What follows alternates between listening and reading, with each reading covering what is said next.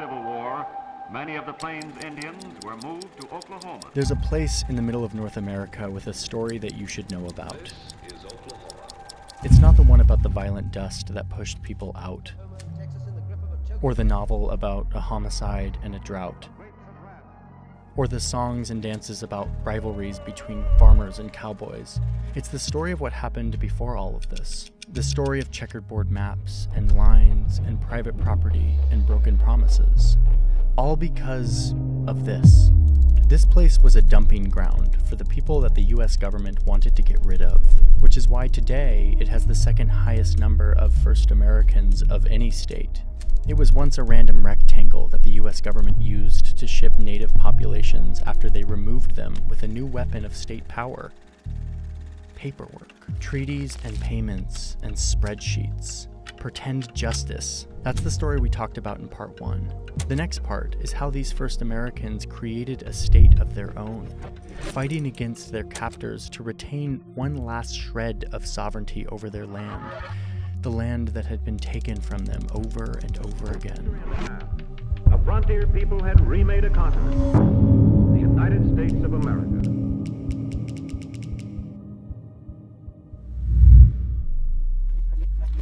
Hey, before we go on, let me tell you something disturbing, kind of, which is I recently learned that my name and all of my personal details were on a people search list. It's just one of many sides of this massive shadowy market of data brokers who collect loads of information about all of us and then sell it to companies so that they can market to us. The reason I'm telling you all of this is because it has to do with the sponsor of today's video, Incogni. I'm very happy that Incogni exists. You sign up and you give them permission to go out on your behalf to take you off of these lists. We have privacy rights that entitle us to not be on these lists, but it's really complicated and bureaucratic to actually do it. And there are dozens and dozens of these lists. So instead, Incogni does it for you. I've been signed up for Incogni for a few months now, and it is so satisfying. You have this dashboard that shows you all of the lists that they found you on, and then they show you the status of each one, the efforts that they're taking to get you off this list, and then the best part is they show you the list that you have been successfully taken off of. If you want to try this out, there's a link in my description. It is incogni.com/Johnny Harris. When you click that link, it helps support this channel, but it also gets you in on a full refund within 30 days if you decide that this service isn't for you.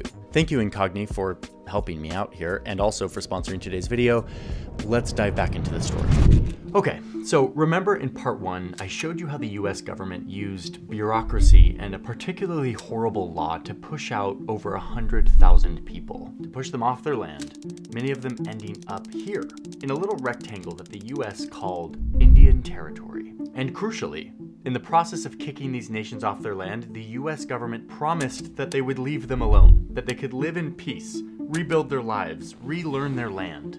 So over the course of the 1800s, more and more tribes are exiled and arrive here to Indian Territory. The territory gets divided again and again as these tribes are crammed into this one rectangle, which results in this map. And a reminder that each of these nations had their own government and culture and language, and yet they were all dumped in this one place and labeled Indian. So they ended up here knowing that it would be hard, but okay, at least we can rebuild a new life without the anxiety of white settlers unfairly claiming our land. Oops, nope, here they come. The westward movement was like a great tidal wave, sweeping westward past the Mississippi River. Over in the east, the Americans had now convinced themselves that it was their literal destiny to keep spreading west. And as they're doing so, they stumble upon this rectangle that they thought they would never reach. But no, they're not allowed to settle here because it's allocated for Indians by treaties, like real ironclad treaties. Okay, but wait, here in the center of this map, you see this little section. What does that say? Here, let's look at a different map. Oh, unassigned land. Let's settle here. When the land was thrown open to white settlers. And by settle, I mean not like buy the land or sign anything. Just show up to this empty looking flat area and just settle. Soon, these imperial squatters are farming the land. They're building a life, a society in the West, but right in the heart of the territory that the US government had signed treaties promising to first Americans. Oh, and by the way, I'm just gonna get this out of the way now. Maps around this time start to show this weird little panhandle that doesn't make any sense, literally called no man's land because nobody really claimed it, and then a bunch of criminals started living here because there was no law. Anyway, someday I'll go into that one. We're talking about Indian Territory, and word soon gets out that this place is the new trendy part of town. The federal government is kind of hesitant, like, wait a minute, we had promised these people this land, like, let's just back off. But the squatters kept coming and clamoring, and soon there was a railroad that was built that went right through here, bringing even more settlers. And finally, the government was like, fine, you can move in and settle in this one little section of unassigned land in the middle of Indian Territory. But it's gonna be first come, first serve, and so we'll make it a race? Yes, a race. Like literally there was a race. There was a starting line and there was a gunshot and 50,000 settlers hungry for new land in covered wagons dashed forth to claim some of this 2 million acres of unassigned land in hopes of getting cheap property and starting a new life. The tidal wave of Europeans continues. They're hearing about these mystically huge plots of land in the West, the American dream. As unassigned land started to fill up, the settlers started to look around at all of this land that, yeah, technically had been promised to the natives, but they weren't really using it to farm, so like, no harm if we just sort of set up shop here, right? So they kind of start doing this, and the government has to get involved. So in 1890, they draw this line. It cuts Indian Territory in half, leaving all of this, as well as the random no man's land panhandle, to become a new territory. They would call it Oklahoma. So Indian Territory now is just this land for the 5 civilized tribes. That's what the federal government called them.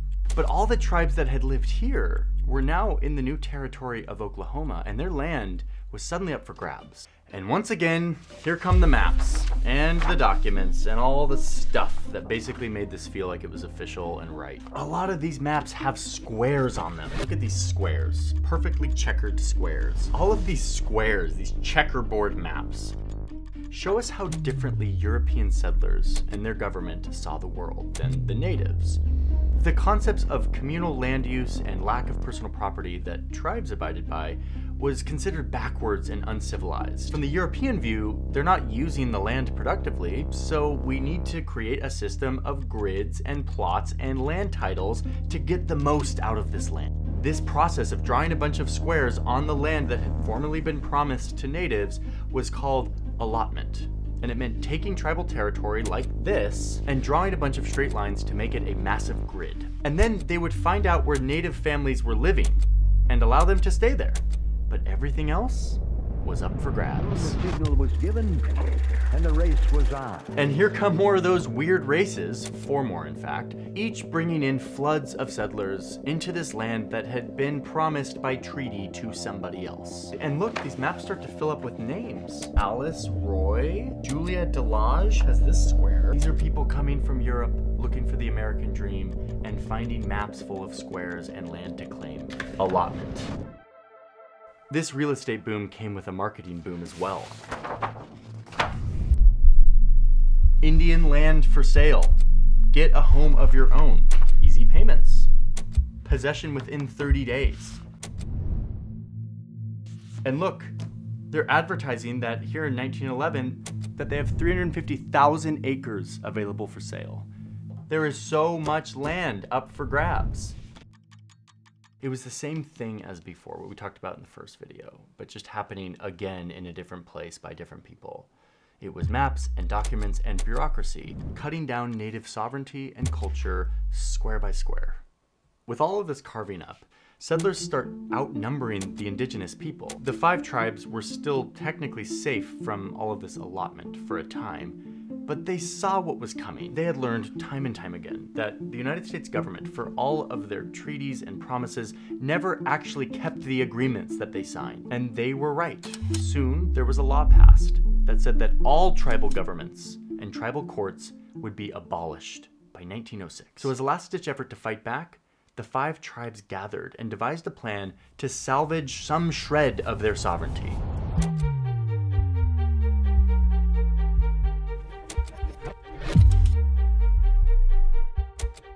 This was a time when US territories were making proposals to be states, and new states were popping up left and right. So if these tribes wanted to band together and make a state of their own, this was their time.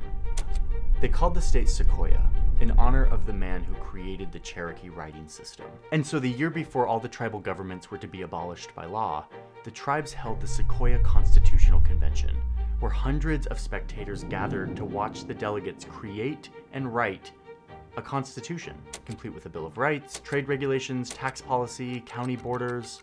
And by the end of it, they had produced this 35,000-word document separated into 18 articles, 270 sections, that had everything they needed for a proper state. It was unanimously ratified, and in a public vote, overwhelmingly endorsed by the citizens in Indian Territory. And honestly, if you read this document, it's kind of a story. From the population to the economy to education and taxable wealth, they deserve to be a state. But then they appeal to the humanity of the government that had done so much harm to their people, their culture, and their home. They appeal to this, quote, natural right of people to govern themselves, quote, by the fact that we constitute a separate and distinct community from any on earth with a different history, associations, and ideals and hopes. These people had been boxed out time and time again, and now they were appealing to the values of these Europeans who had taken their land, using their language and their legal tools to make the case for their statehood.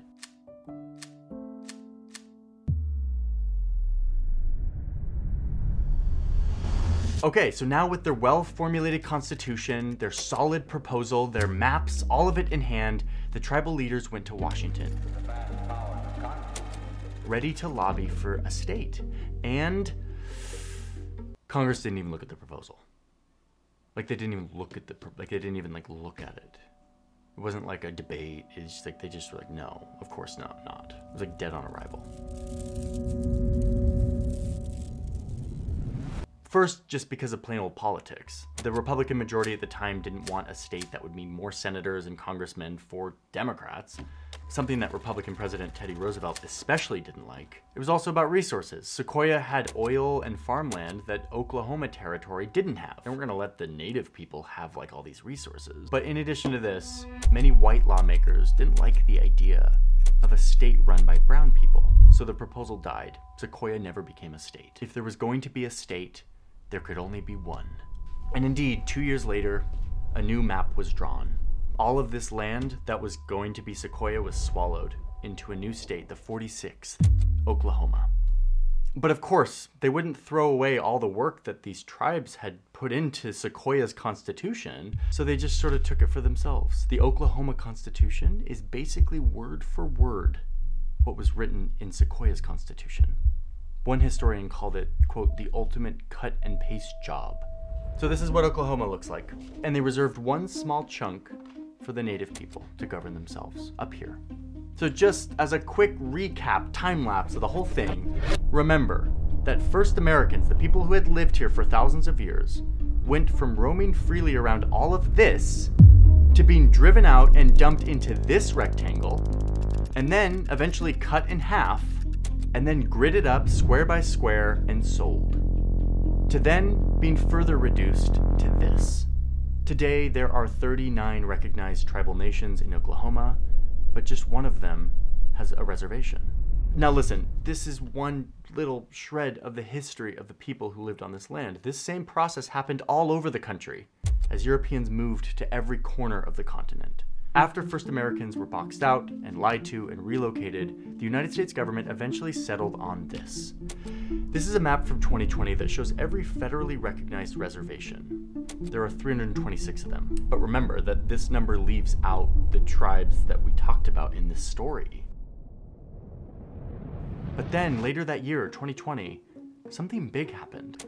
A Supreme Court ruling found that the treaties that the US had signed with the Muskogee, Cherokee, Choctaw, Seminole, and Chickasaw nations, promising that they would leave them alone in Oklahoma, those were legitimate treaties. And that those treaties had been broken when the US government just drew all of them into the state of Oklahoma. And thus, all of this land that was set aside for the 5 tribes during the whole relocation was in fact still tribal land. So what does that mean? Well, what it means at first is that Google Maps shows these borders that we've been looking at, these borders from treaties in the late 1800s. But if nothing else, it makes crystal clear how much of a charade all of this justice was back in the day. All of the treaties, all of the legal processes, it was all pretend. It was a sterilized version of the classical imperialism that these Europeans had kind of fled from. And yet it was incredibly effective. I mean, the very way that I have had to tell this story is proof of how effective it is. How our government policy successfully created the concept of Native American, of Indian. Hundreds, if not thousands, of different peoples with unique cultures, languages, and histories, and relationships to this land, all lumped into one category on a spreadsheet, drawn into boxes, the perfect place to continue to whittle away at their distinct identities, to erase their story, one broken treaty at a time.